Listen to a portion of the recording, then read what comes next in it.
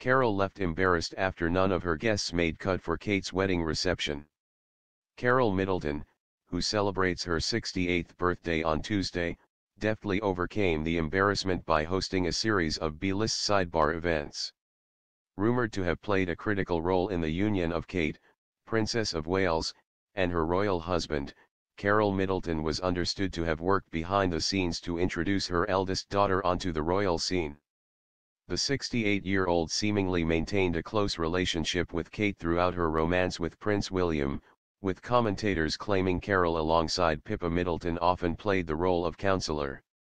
After an 8-year courtship, William proposed to his long-term girlfriend and wedding preparations were underway. And according to one royal author, the Middletons were not prepared to succumb to the same destiny as previous royal in-laws.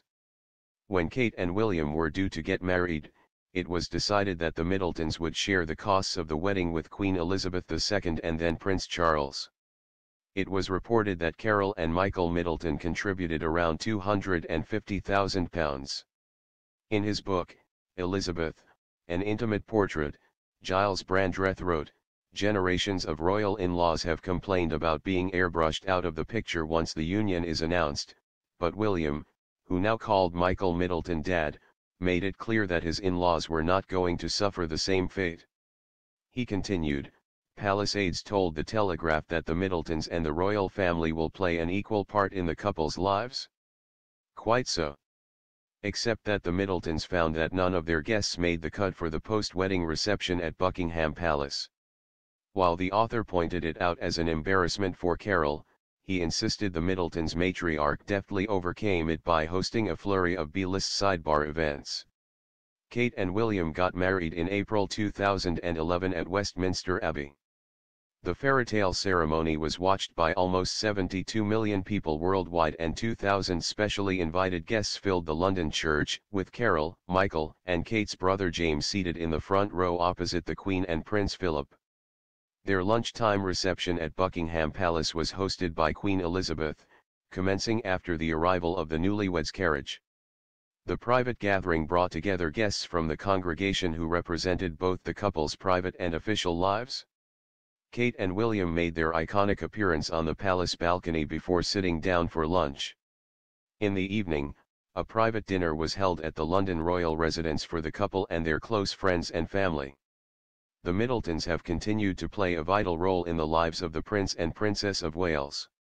During the summer of last year, Kate and William moved from Kensington Palace, London, to Adelaide Cottage in Windsor.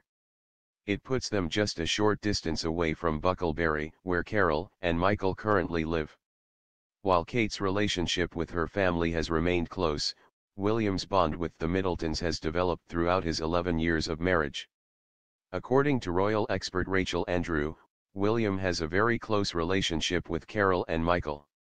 In particular, the father of three looks up to the couple's parenting skills and takes inspiration from them for his own down-to-earth approach to fatherhood. In an interview with OK Magazine, Ms. Andrews said, "We've seen over the past few years that he gets on really well with them. He admires the way that Carole and Michael brought up Catherine, Pippa, and James, Kate's siblings, and that seems to be reflected in the way William is a down-to-earth father now." She continued, "He, of course, lost Diana when he was very young and probably looks up to Carole because he's lacked a mother figure for so much of his life. With Carole and Michael, he's got people to confide in who are removed from the monarchy." And according to the Daily Express royal correspondent Richard Palmer, Carole plays an active role in the upbringing of her royal grandchildren. In May 2022, he sat down with co-host Pandora Forsyth for an episode of the Royal Roundup. Ms. Forsyth questioned Mr. Palmer over who was looking after 9-year-old Prince George, 7-year-old Princess Charlotte and 4-year-old Prince Louis while their parents were carrying out royal duties. At the time, the Waleses had a full-time, live-in nanny, but since their move to Windsor, it is understood that she no longer resides with the family of 5. Mr. Palmer explained, "I think also Carole Middleton steps in. I think when we were in the Caribbean with them, Carole was looking after the children. I'm sure with the help of the nanny, but she was in charge for a time as far as I understand it."